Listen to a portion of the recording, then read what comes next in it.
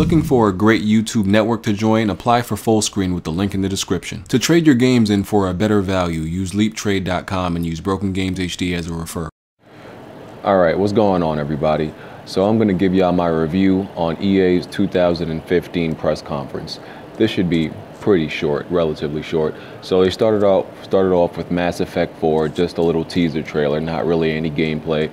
I've never really been a Mass Effect fan, not that the game is bad or anything. I played 1 and 2 and I just couldn't get into them. I didn't see the hype, you know, it didn't draw me in. So I never even bothered trying to play 3 because I tried 1 and 2, I just didn't like it. But not a bad game, it's just you know, I just couldn't see the attraction. So, you know, was never really a Mass Effect fan, but I know a lot of people, I recognize that a lot of people love the game. Next, they moved on to Need for Speed. This Need for Speed reboot is kind of like an all-in-one package. They're trying to like combine all the different Needs for Speeds they've had because they feel the franchise, you know, needs a reboot from the direction it was going in. So even though I'm not y'all know I'm not the biggest racing fan necessarily, so it's kind of like the same thing with Mass Effect.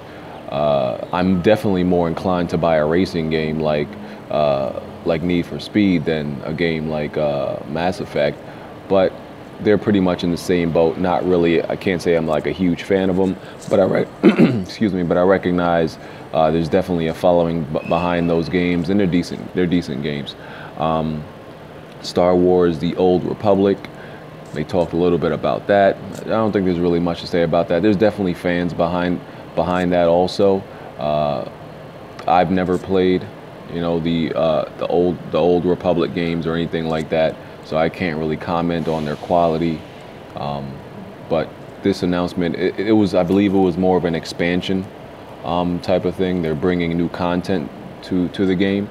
But yeah, that's something else that's not really my cup of tea, or not something I'm interested in really. Next was a game that I actually was very interested in. I love the concept, Unravel.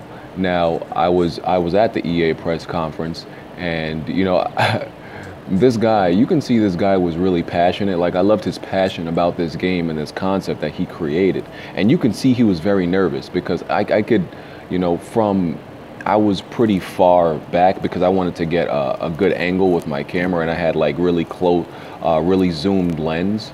So I wanted to be pretty, you know, pretty far back so I can get the screen. And even from there, I can tell, not looking at the screen, looking at him, I can tell he was shaking from all the way at the back of the press conference. So this guy he was really nervous, and you know, and that was because I think he's just really passionate about his project and his idea. And you know, I like the concept. It reminded me, it's not the most original character, I would say, but the concept is original in my opinion.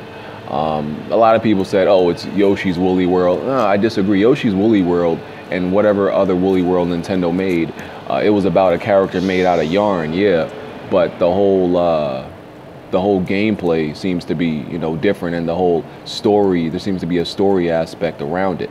So I really like the concept of that game.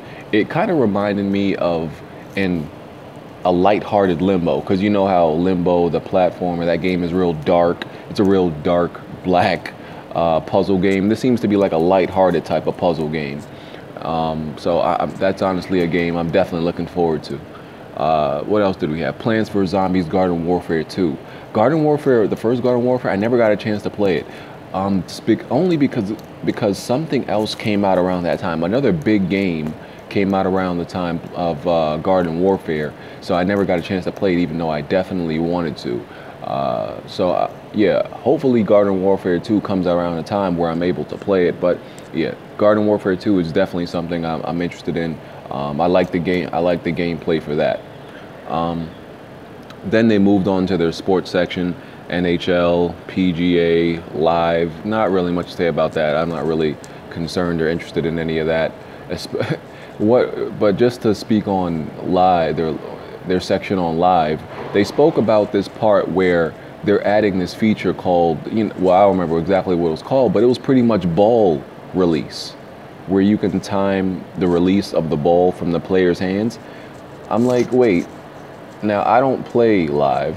You know, I played 2K like years back, but I'm like, wait, didn't 2K have this feature since about 2012, 2011? I swear they did. And I think someone even said that NBA Jam had this feature back in '93. So I don't know. They're late to the game. Nobody buys live. 2K has got them beat every single year. Like I said, skipping on the NHL, PGA stuff, NFL. The highlight of NFL the NFL game that's going to be coming up, with the Madden game that's going to be coming up this year, is you have the choice to choose what type of catch the receiver does. When I'm not really impressed by that, simply because every year Madden adds features and takes away features. I can almost guarantee you she'll wait till the plane passes.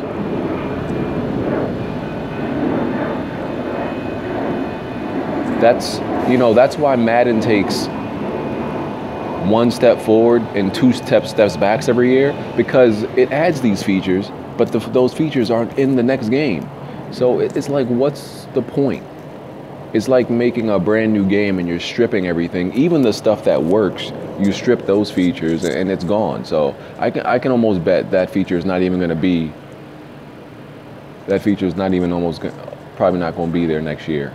Next, they talked about the Minions phone game. Yeah, we're not really going to talk about that. I like the Minions, the movies, Despicable Me. They're cool and everything, but obviously we don't care about that gaming-wise. What else did we have here? Pele came out on stage. Of course, I respect the man, but not interested in seeing an interview with anybody on stage. FIFA, I've never really given FIFA a chance, just because, so many other games usually come in between me and FIFA that I have to cover, that I don't really have. I've never really had time to play it and put that much time. Next, they moved on to Mirror's Edge Catalyst. Mirror's Edge Catalyst is the origin story for Faith, and I'm definitely looking forward to this game. I love the original Mirror's Edge. There's not many games like Mirror's Edge, so it's like the only type of, it's not the only type of parkour game, but it's the only parkour game we get, in first person that gets that in depth with the parkour elements and mechanics. So, love Mirror's Edge. I think it's long overdue, so I'm definitely looking forward to Catalyst. And lastly, the main events that most people were looking forward to, Star Wars Battlefront. I actually got a chance to play Battlefront, and I can actually tell you that, I didn't get to play that snow level. The demo wasn't of the snow level. It was of this more desert environment. And the game looks good to be in pre-alpha. It definitely looks good to be in. No, was it alpha? I can't remember if it was alpha or pre-alpha. But I played it. I did the thing. It was a co-op mission where you had to defeat wave after wave, like a horde mission. I was able to switch from first person to third person anytime you want. I definitely prefer third person. And that was actually challenging. It was challenging. It was fun. Gameplay solid. Graphics are good, and yeah, it was a treat. I think that I'm gonna enjoy that game a lot. I'm gonna enjoy it a lot. Of course, it was an alpha, so the frame rate was kind of choppy, but that's to be expected. So yeah, the EA conference, I can't say it was very thrilling. It was pretty below average, I would say, because the only games that I really cared about, that I really think is relevant, is Mirror's Edge, Battlefront, and Plants vs. Zombies Garden Warfare, and Unravel. So yeah, everything else not something I really care for. But yeah, I would say it was below average. It wasn't terrible, So yeah, that's my review on it. Let me know what y'all think. I'm out of here. Peace.